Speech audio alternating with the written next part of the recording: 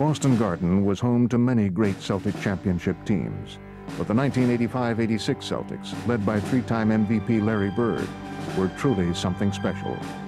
They posted a franchise-best 67-15 record that season, which earned them a meeting with Michael Jordan and the Bulls in the first round of the playoffs.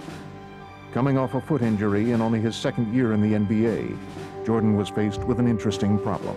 The question is, can one man beat the Lakers, or do you need a more diversified attack today? Well, we're playing the Boston Celtics, Pat, but I think it's going to be more of a five-man game, and we really have to play a complete basketball game. I don't think one man can beat the Boston Celtics. It's hard to imagine that 6 weeks ago you were sitting on the bench. Yes, it is. It's very hard for me to imagine. I'm very happy I'm playing now, and I'm very happy that I can contribute to the team. All right, thank you. Good luck today. You don't have to remind me again that you are playing the Boston Celtics. Air Jordan's getting ready to take off. The problem is the runway is in Boston. When Michael would get in those zones, he'd want the ball more than anything else. Everyone else would want him to have the ball. His teammates took note of his focus in the locker room before the game and sensed he was intent on doing something big, maybe even the impossible, defeating the mighty Celtics in Boston Garden all by himself. Going baseline. Michael Jordan, the basket good and a foul. Fantastic quickness going to the baseline. That was a pickpocket move if there ever was one. But Larry Bird's Celtics presented an imposing obstacle indeed. United by Bird's vision, they were the consummate passing team. Bill Walton had joined the Celtics that year and blended flawlessly with their chemistry in his role as sixth man. Bird from Walton. On the other hand, the Celtics fans had never really seen an individual talent like Michael Jordan. And on April 20th, 1986, he was the center of their attention, even as the Celtics center, Robert Parrish, scored for their team. Parrish gets free. And so the battle waged, with Jordan evoking hushed cries of anguish mixed with amazement from the savvy fans, while the Celtics' gritty play inspired their cheers. Who wants it? McHale!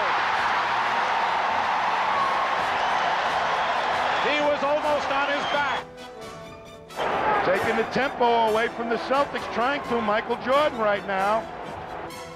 What a great shot, and a basket and a foul. You talk about Bird's sheer determination at certain points of a game. Michael Jordan has those same qualities. The Celtics could only shake their heads as they found themselves unable to shake the Jordan-led Bulls. Jordan banks it in, and Jordan with 40 points. He was in that zone of everything was going. He was making one shot better than the next. Unintimidated even by Larry Legend, Jordan let it all hang out, displaying much more than mere hang time. He revealed a complete all-around game, as Game 2 of this first-round series emerged as a classic in the making, with Jordan performing his unparalleled moves to the basket and Boston responding in tried-and-true Celtics fashion.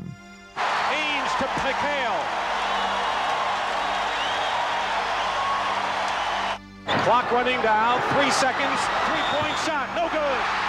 And a foul, late sweep. A foul against Kevin McHale has been called by Middleton, with no time showing on the clock. Kevin McHale can't believe it.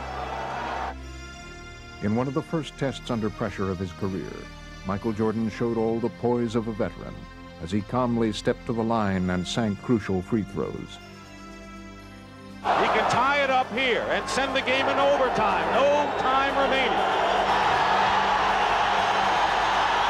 And this is pressure. Overtime in Game 2 of our best-of-5 first-round NBA playoff. And the Chicago Bulls are trying to do what only the Portland Trail Blazers have done so far this year, beat the Celtics in Boston.